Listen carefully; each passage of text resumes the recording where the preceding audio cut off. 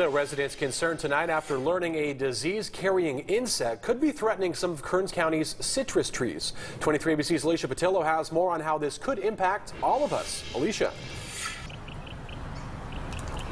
It's hard to believe an insect this small could cripple or eliminate the citrus industry right here in California.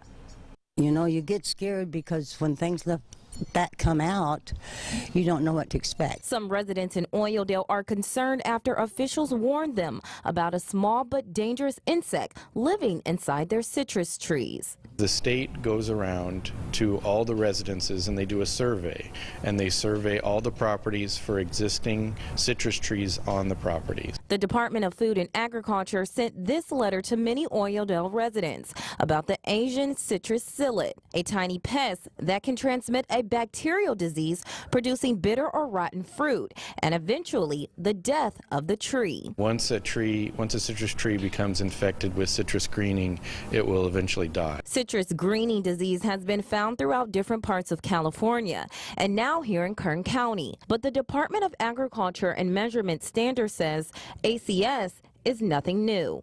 This notice is a result of a new expansion of the quarantine in Bakersfield, but it's not something that we haven't been dealing with for a while. The best way to prevent citrus greening from killing citrus trees is to stop ACS before it reaches our citrus groves, a vital part of Kern County's ag industry. I don't know much about the bug, but I know what I've heard on television, that it can destroy the crop.